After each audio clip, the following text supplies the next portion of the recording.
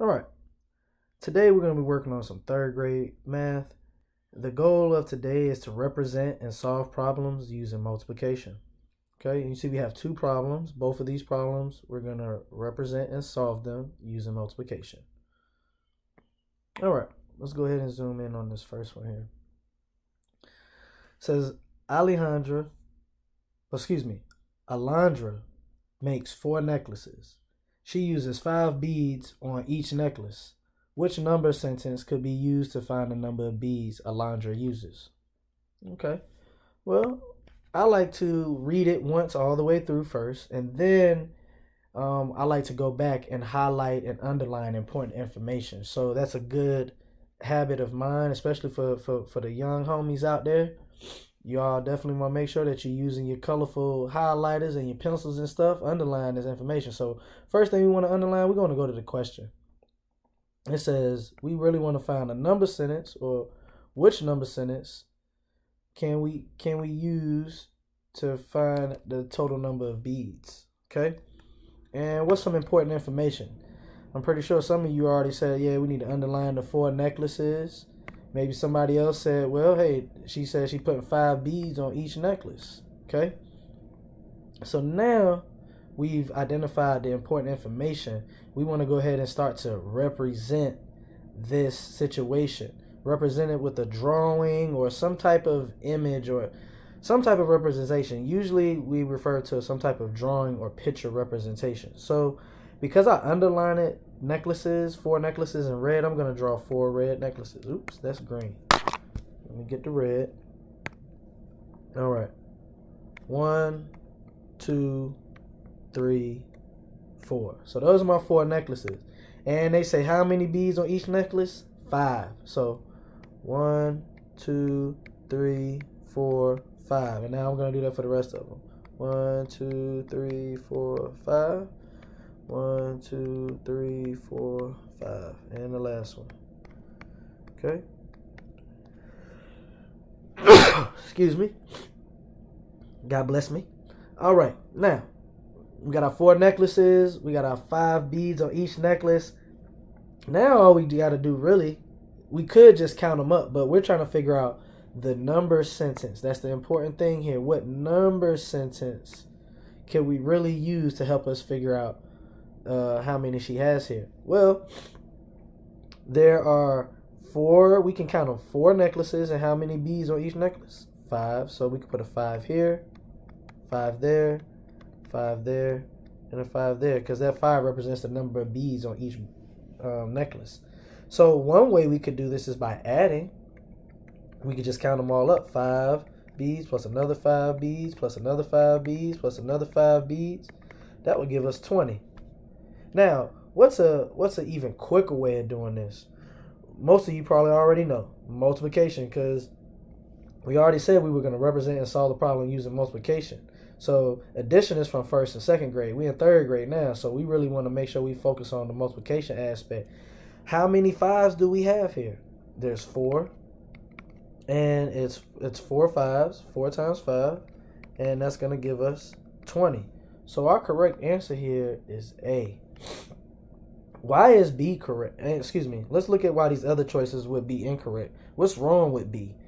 Well, some of you might say that B should be, instead of 4 4s, it should be 4 5s. So really it should be 5 plus 5 plus 5 plus 5 if it was the correct answer. But it's not.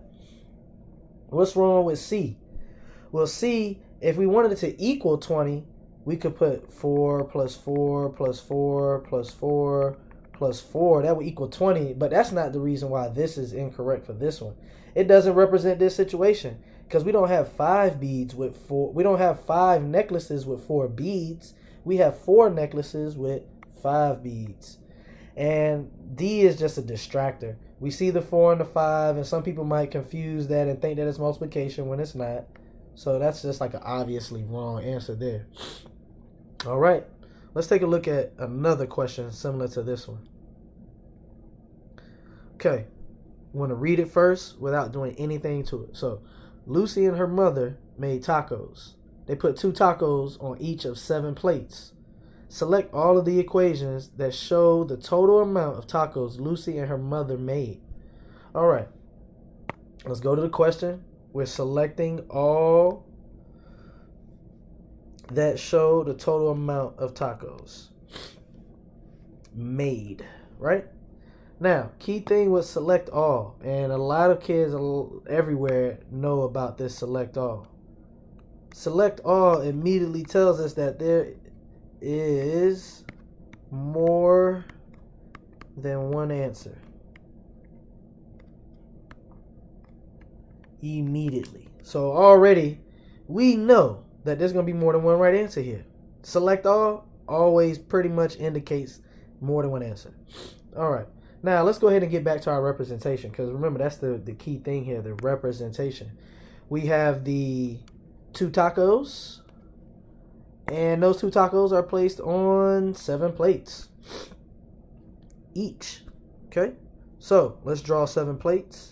1, 2, 3, 4, 5, 6, 7. Now I have my 7 plates. What do I need to put on each plate? 2 tacos, please. So I'm gonna put T's. Each T represents 1 taco. And if we have 2 T's, that means there are 2 tacos. Now that I've done that, and what's some equations that we could write that represents this situation that we've shown here? Well, if we take it back to second grade, we would have wrote it as addition, which this is just repeated addition of what number? 1, 2, right? 2, and how many 2's should you have? So 2 plus 2, that's those 2. Now we need another plus 2, and another plus 2, and then plus 2. So that's 5. Then we need these last 2, plus 2, that's 6, plus another 2, that's 7. Okay, I didn't have room to fit it in at the end, that's why I put it there in the front. But now that we have that, what does that equal? Let me just move the screen over. What does it equal? 14. That's one of the equations that we should write, and I think that's one of the answer choices. We see that right here. Now, what's another way to represent this same equation? Well, we know that multiplication is just repeated addition. So whenever we have repeated addition of the same number, what number is the same here? Well, the number that's the same is 2. And how many times are we using that 2? 7 times, which makes 14. Now, as we look through our answer choices, we see that answer choice right here. And there we go. So now, that's how you that's how you represent and solve problems using multiplication. Let's cross out these final ones here. Let's zoom back out for one final look at both of those beautiful math problems. And I just want to thank everybody for using it, and hopefully this made a difference with your math work. Talk to you later.